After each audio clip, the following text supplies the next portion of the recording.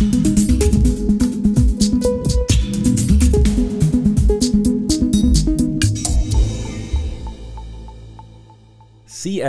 is applicable throughout the IT service lifecycle. The primary purpose of CSI is to continually align and realign IT services to changing business needs by identifying and implementing improvements supporting business processes to IT services. These improvement activities support the lifecycle approach through service strategy, service design, service transition, and service operation. This aligning of IT services with changing business needs requires both achieving and surpassing the objectives, otherwise called effectiveness, and obtaining these objectives at the lowest cost possible, otherwise called efficiency.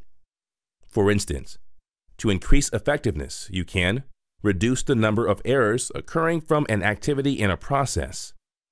To make a process more efficient, you can eliminate unnecessary activities or automate manual operations. The objective of CSI is to review, analyze, prioritize, and make recommendations for improvement and opportunities in each lifecycle stage. Review and analyze service level achievement. Identify and implement specific activities to improve IT service quality, efficiency, and effectiveness of the enabling processes. The scope of CSI is to maintain the overall health of IT service management, including dependent services. Continually align the service portfolio with business needs. Help in maturing the service after implementing and operating processes. Improve all aspects of IT service and service assets.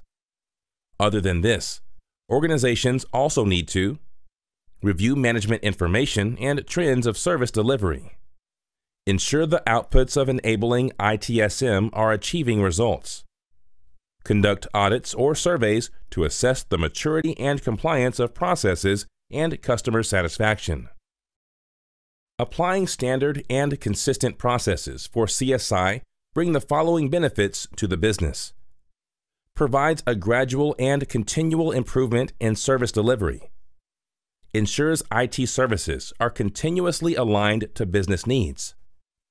Results in improvements in cost effectiveness through a decrease in cost and/or the capability to handle more work at the same cost. Identifies opportunities for improving all lifecycle stages in all processes.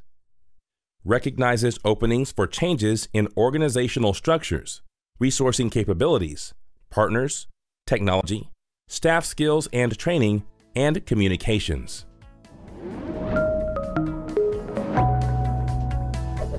Hi there, if you like this video, subscribe to the Simplilearn YouTube channel and click here to watch similar videos. To nerd up and get certified, click here.